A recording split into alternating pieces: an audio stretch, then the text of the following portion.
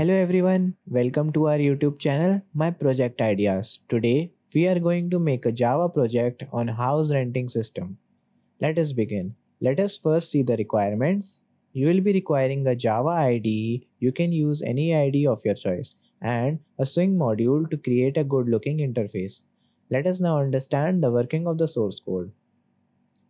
Here is my main method. I am just creating an object of records class. This class is a GUI form. So to create one, you can go over to here in the project package, click on new, click on Swing UI Designer and then click on GUI form. Two files will be created, one .java file which I have named as records and the .form file for creating the interface. Let's first see the R interface. I have provided the J labels here. These are the J labels and these are the fields with the names house number data, square foot data and location rent BHK respectively. And this is the J button, and over here I have generated a panel, another panel, and first I have put the J scroll pane, and then in the J scroll pane you can add the J table. And let's move to the code. This is the file and these fields will be created automatically. I have created a JFrame object and used it in the constructor. This is my constructor, and you need to add these code so that this layout is available whenever you create the object of record class.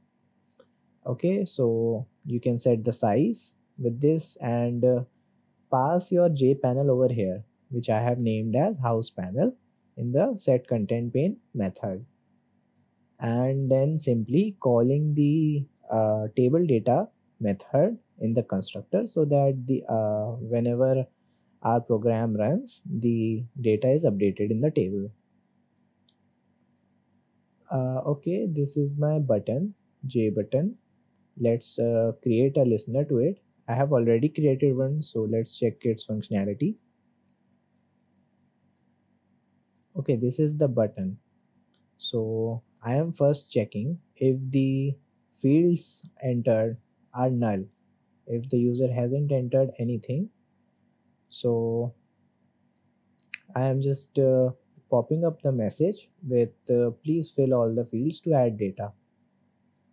And then if the user has entered something, then first this line is for the query which I need to inject it, and simply making the building the connection with this connection dot driver manager dot get connection, passing the location, and do mention your uh, database name, the root and the password, and using the prepare statement to inject the query with this connection dot prepare statement and pass your string which query over here, and then setting the values from this variable. Set int as the first value, house number is integer and the second was is also integer, location is string, rent is integer, and bhk is string. Okay, so and I am passing the index number first and then passing the value. If this is integer, then I am parsing it first.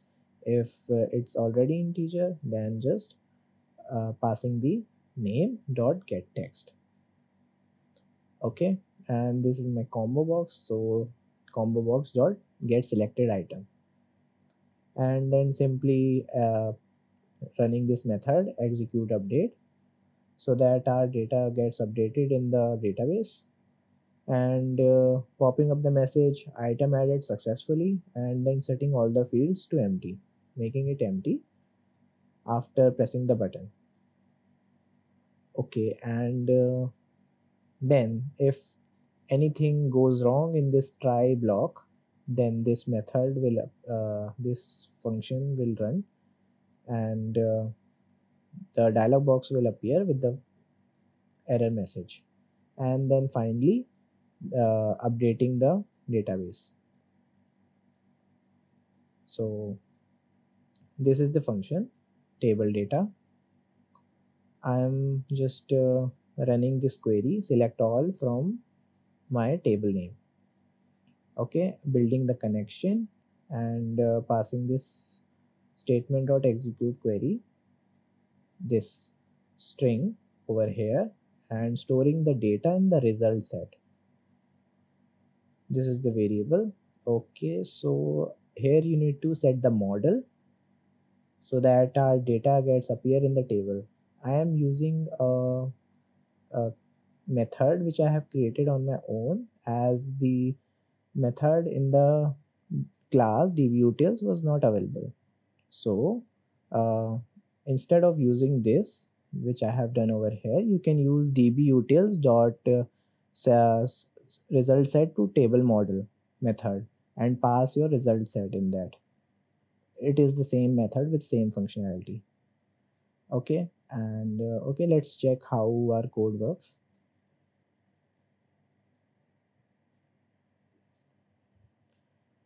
Okay, this is the interface. You can adjust it with the size. Okay, you can add the size over here.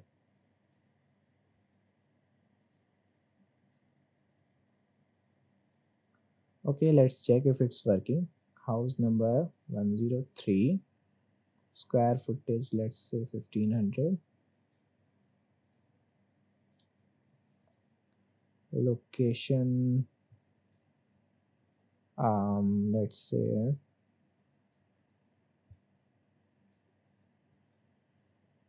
rent is 25,000, 3 bhk, add. Okay, it is working. I hope you understand the working of the code. Thanks for watching. Subscribe to our channel for more interesting project ideas.